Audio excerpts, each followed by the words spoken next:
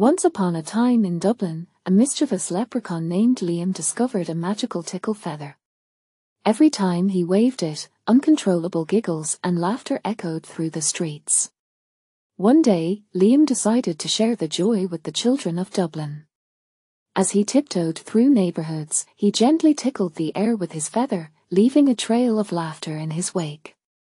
The children, puzzled at first, soon found themselves giggling uncontrollably.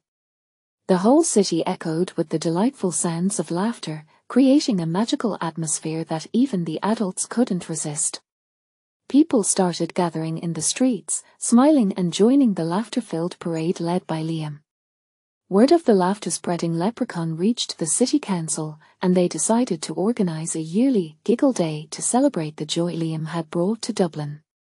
Every year, children and adults alike would gather, armed with their tickle feathers, creating a day full of infectious laughter that echoed through the city. And so, Dublin became known as the city where giggles and laughter filled the air, thanks to Liam and his enchanted tickle feather. The tradition continued, reminding everyone of the magical day when laughter became the heart and soul of Dublin.